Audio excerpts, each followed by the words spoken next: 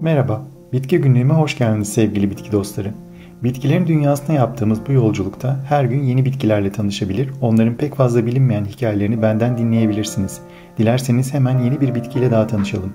Makasotu ya da Carpobrotus edulis, Aizoaceae yani makasotugiller bitki ailesine ait 30 kadar alt türü bulunan Güney Afrika'ya özgü sürünücü bir sukkulent türüdür. Ona çok benzeyen buz çiçeği Aptenya yani Mesembryanthemum cordifolia ile yakın akraba olan Makasotuna, Hotanto ve deniz inciri, acı incir ve belki de yol kenarlarında çok sık kullanıldığı için otoban buz çiçeği gibi isimler de verilmiştir. Makasotuna doğal ortamında kıyılarda ve yamaçlarda rastlanabilir. Yangın ve sel gibi afetlerden sonra geri dönen öncül bitkilerdendir. Makasotunun mat yeşilimsi sarı etli yaprakları vardır ve bunlar kaplumbağalar tarafından severek tüketilir. Küçük memeli ve sürüngenler bitkinin oluşturduğu yaprak kümelerine sığınarak korunurlar.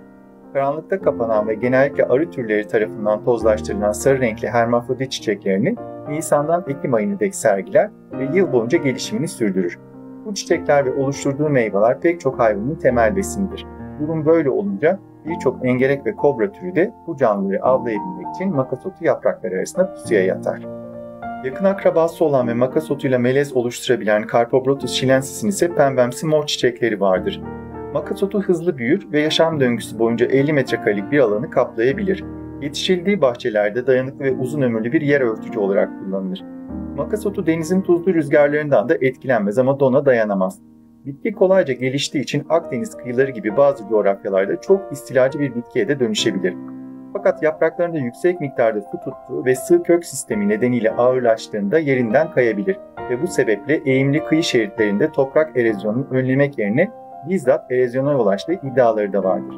Bitkinin su tutucu özelliği nedeniyle yangına karşı önlem olarak ekildiği de görülebilir. Makasotunun soyadı olan edulis, onun yenebilen bir bitki olduğu anlamına gelmektedir. Meyveleri ve yaprakları insanlar tarafından da çiğ olarak yenebilir. Güney Afrika'da makasotunun meyvelerinden reçel ve turşu da yapılmaktadır. Makasotunun fitokimyasal içeriği antibakteriyel özellikler göstermesini sağlar. Dolayısıyla mantar ve bakteri enfeksiyonlarında bitkisel tedavi amaçlı tüketilebilir.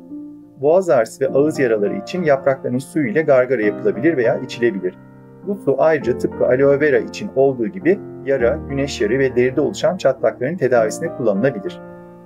Makasotunu bahçenizde yetiştirmek isterseniz ona bol güneş alabileceği, drenajı iyi ve nemli bir yer ayırmalısınız. Bitki tohumdan ve çelik alınarak kolaylıkla yetiştirilebilir. Bitki gölgede yeterince gelişemez ama toprak konusunda seçici değildir. Çıplak taş duvarları örtmek için de kullanılabilir. Denize yakın mesafelerdeki bahçelerde kontrollü olarak, yer örtücü olarak kullanılmak için idealdir. Hatta yazın salatalarınıza hıyar turşusunu andıran ekşimsi bir lezzet eklemek isterseniz makasotu her an elinizin altında olabilir.